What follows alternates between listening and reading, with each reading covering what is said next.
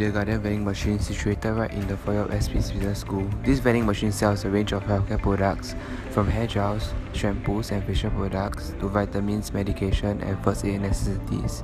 All this right at the convenience of your doorstep, perfect for students pulling off an all-nighter during projects and exam week. Prices vary and are displayed on the touchscreen. Only card payments are accepted.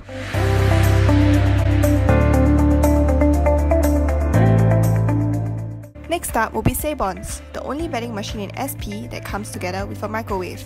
This vending machine is definitely your go-to place to get a quick western fix, selling a variety of delicious bites such as mushroom soup, tomato soup, salmon risotto, ham mac and cheese and truffle mushroom pasta, all at affordable prices ranging from $4.50 to $6. For something lighter, opt for their flavoured milk and yogurt at $1.50. Once you've chosen your desired food and paid the right amount, collect your food at the bottom and pop it into the microwave right beside for a few seconds. And you're done! Cutleries are provided as well. Another unique vending machine situated in SP Business School will be Three Beauties, a makeup vending machine selling lipsticks and nail polish. It is definitely your go-to vending machine if you need any last-minute touch-ups. They sell a variety of lipstick shades and a TV screen is also displayed on top of the vending machine, showing you the different swatches in case you can't make up your mind. Besides that, their products are formulated with Argania emollient oil, keeping your lips and nails soft and healthy. Prices start from a very affordable cost of $3.90 up to $9.90.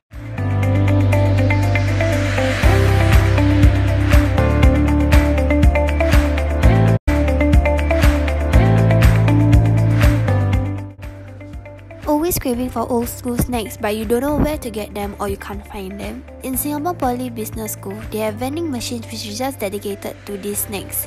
They sell many different types of old school snacks including the alphabet and the Nimble biscuits as well as the potato wheel crackers, and they are all sold at $2 per packet.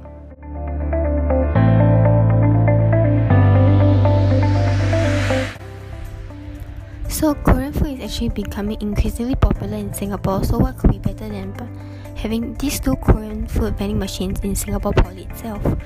So the vending machines actually offer a wide variety of foods such as tidbits, instant noodles and also some drinks such as sodas and plain water. So the prices are actually not very expensive and it's actually pretty affordable considered the wide variety of choices given, especially for the tidbits and also the instant noodles.